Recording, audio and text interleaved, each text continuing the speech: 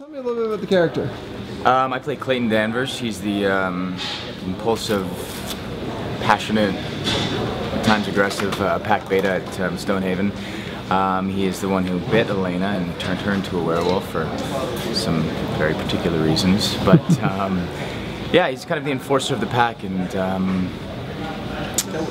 yeah, was bitten as a young boy and lived feral in the swamps down south, and was basically saved by Jeremy Danvers and domesticated, and brought up to be the man I am today. That's cool. So, I mean, what's your impression of the relationship when things begin with Elena? Obviously, it's a bit rocky. Yeah, it's definitely, our relationship's definitely rocky. Just to begin with, we kind of pick up the show a year after she left Stonehaven. Because she wanted to try to live a normal life in Toronto, a somewhat normal life, as normal as it can be as a werewolf.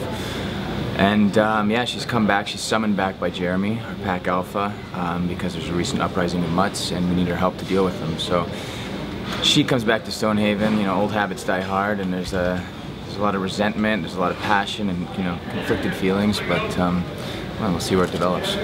I've spoken to a few people about the fact that I like that there's no real in-camera transition for the werewolves. So is it easier, the fact that you don't have to be put into a lot of weird makeup to do that whole transition thing? Yeah, to be honest, I haven't filmed a change this season, so I couldn't comment on that. But yeah, I mean,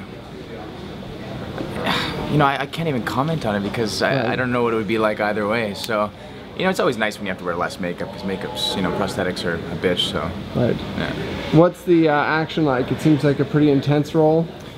Yeah, there's been tons of action, actually. It's kind of my first experience doing fight choreography. So it's been a lot of learning, but I think I'm getting the hang of it. But there's tons of action in the show. We're fighting mutts and fighting each other for fun and training, and yeah, so it's been a ride. Do you enjoy the physicality of it now that you've kind of gotten into it? Yeah, I really do. I love the fight choreography, and we've got a great stunt coordinator, John Stead, so it's been a lot of fun. It's kind of like a dance, the stunt choreography, especially when you get it tuned in and you just, playing off the other person and, trying not to actually hurt them, and yeah, it's been fun. Have there been bruises and oh, yes. damage? Oh yes, it's you don't come out unscathed, that's for sure.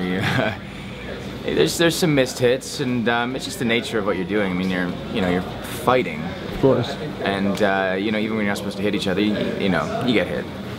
So. What's your favorite part otherwise? Has there been a particular thing that you've done in this that, aside from the fighting, that's been kind of different from what you've done before? Yeah, this character's, in general, is, I've never really played a character like this before, so it's been fun just to find things out about him as I go along, and to figure it out over 13 episodes too. So it's been just really enjoyable to kind of discover Clay Danvers, on my own, and with the book as a bit of a resource. It's been a good journey. Did you have a particular vision for him going in, or that you've kind of come out with? Yeah, it's definitely evolved over the shoot, but going in, I took from the book as much as I could, but I mean, I have to have artistic license to kind of make it my own. So yeah, I drew on some of my own experiences and some of my own traits, and added some of Clay's traits from the books, and just kind of came up with my interpretation of Clay Danvers.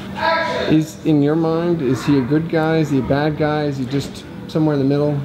I think through and through Clay's a good guy. I mean, he has to do bad things to bad people, but yeah, I never pictured Clay as a bad guy. I mean, he's ruthless and brutal, but for the right reasons, I guess. Right.